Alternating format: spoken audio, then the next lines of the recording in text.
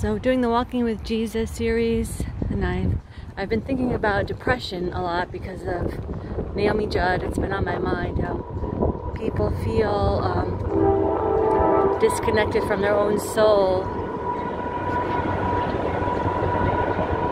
How do we reconnect? And how do we motivate ourselves to reconnect when we just don't even have a sense of our own value or why we are worth the effort to try reconnecting? This morning I plugged my computer in and I unplugged it, and immediately it went dim. It was still on, but it was dim. And it reminded me of the image I had once before when I asked Jesus about what he thinks of social media, and the image I got was a beautiful night sky filled with twinkling lights, and all the lights dimmed because our attention was on nothing important. It was elsewhere. It wasn't on living. We weren't living. And so I thought, we're kind of like a computer that needs to be plugged in. When our lights dim, we cannot feel connected to our own source. We need to plug back into source. And you need to have enough of an awareness when you're having that disconnected feeling to do it, even if whether you feel like you have the energy or not, or whether it's worth it or not.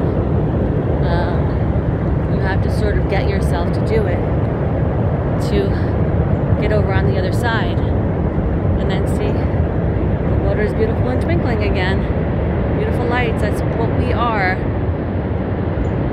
Beautiful twinkling light, all traveling together. And so I was asking, how do we actually plug ourselves back in? What do we do to get that to happen? And I think one thing we can do is imagine ourselves as a child again and give that child that you were a hug in your own mind. As a child, you were beautiful and perfect and worthy of love and all good things, and you're still that same person. You're still beautiful and perfect and a perfect spark of the divine and worthy of love and all good things. You just have to remember it. What else can we do to reconnect? Hold out. Our arm is like the cord. I'm sure you think this is like a ridiculous analogy, right?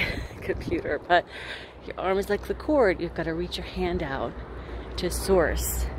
And how do we do that here on earth in a physical body? You can be together with people who raise vibration.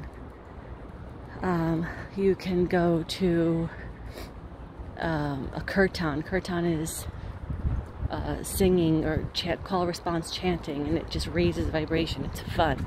You can go to anything that makes you happy. You can go to a park.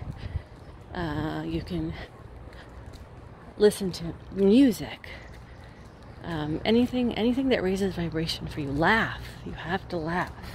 Laughing raises vibration. So watch someone you think is hilarious. So what do you think of all of this? Does it resonate with you? Look at this lovely area. People sit here. Sometimes there's a food truck and people play games and they sit out here. And that's another thing. This is life. That's what makes life wonderful. Being outside, being together with other people, just resting and enjoying the delicious, wonderful food that our earth provides us, and company.